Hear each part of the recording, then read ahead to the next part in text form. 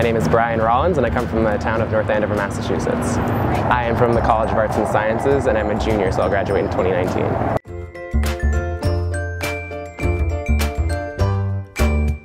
If you're looking for a big school, BU is definitely a big school. It's right here in the middle of the city, and it's like a little haven inside Boston. Very safe and very confined, but also you can definitely venture out and find your own thing too.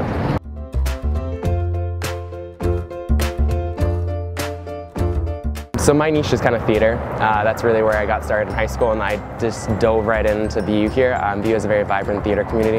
It's kind of where I found most of my friends, and from there they introduced me to other people, coworkers, friends, people in classes, and I just kind of settled in from there.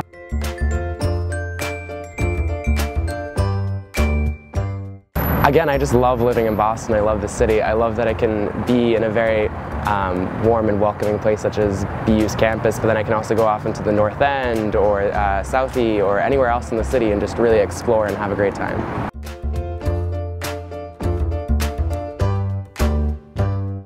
A great resource is the Educational Resource Center at 100 Bay State Road.